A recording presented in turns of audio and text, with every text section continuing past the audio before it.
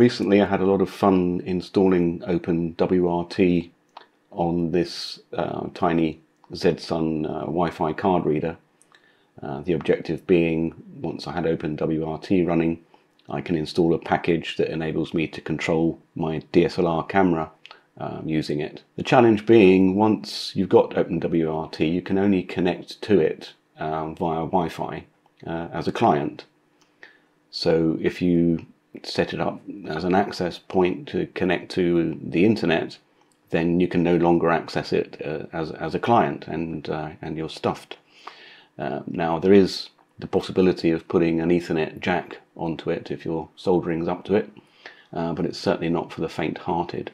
What I ended up having to do was to download the packages that I needed from the internet and then connect to my OpenWrt client and install the packages, which was a bit cumbersome. Then I came across this neat trick, which is setting up the OpenWrt Wi-Fi in a bridged mode. It simultaneously is able to connect to an access point in your network and therefore connect to the internet. Simultaneously you can connect to it via OpenWrt. Once you have that running, you've got internet access and local access, as it were.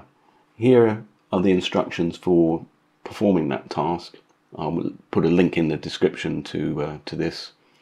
So to get bridge mode working, all you have to do is to edit some files on the Zsun. We configure the firewall, the wireless connection in here. What you need to do is obviously connect two Wi-Fi interfaces. We have one here which is a station, which is connected to your access point, and you put in your password here, and simultaneously it provides a client function by the network OpenWrt as per normal. Finally, in the network part, the network file, you have to set it up to get its IP address via DHCP from your access point, and you're good to go. It's incredibly simple once you know the trick, as many things. The way I copied the packages from my Windows machine onto the device originally was using this WinSCP program. Now, this was a really neat tool, and I've got another video describing how this works.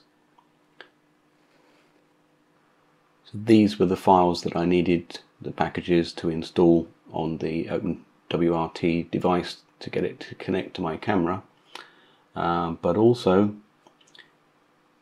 the same program is able to edit the files necessary in the first place to get the bridged mode working. So for example, here we can see the configuration file for the wireless connection on the Zsun,